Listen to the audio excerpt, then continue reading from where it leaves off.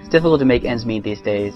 In most families, that means mom and dad both have to have jobs just to get by. But where does that put the children? Usually in the hands of family members or daycare workers.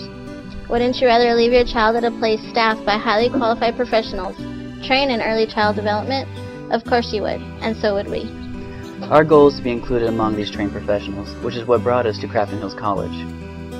At CHC, there are a number of certificate programs to choose from, and of course, the associate degree in child development.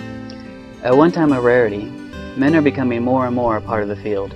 From here, I plan to get my bachelor's degree and one day be a high school history teacher. For me, my goal is to teach preschool, so I'll earn my associate degree here and then transfer in pursuit of a bachelor's degree. In the end, we know we're both going to get the training we need to make a positive difference in children's lives.